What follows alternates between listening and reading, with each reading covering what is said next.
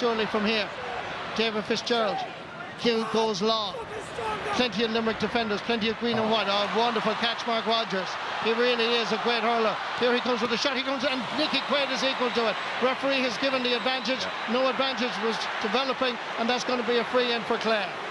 Yeah, good referee in there. Rodgers has pulled back, but again, what a catch. Look at this, left hand up. 3-4 Limerick players around him. Spins Casey around. Casey couldn't foul, and remember, he's on a yellow. Got the shot away, and straight down the barrel of Nicky Quaid. Biscuits to bear for him. Dead straight in front of the post this spring.